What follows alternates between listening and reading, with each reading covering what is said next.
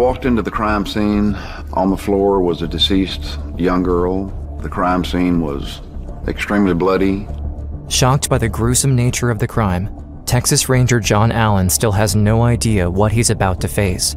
He's told that there's a surviving 10-year-old and that she's ready to talk. We told Krystal who we were, and at that point in time, I assured Krystal that we are going to arrest the person or persons who did this to her.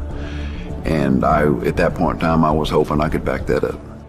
From her hospital bed, Krystal does her best to write a description of Katy's killer. A police artist makes a sketch from this description.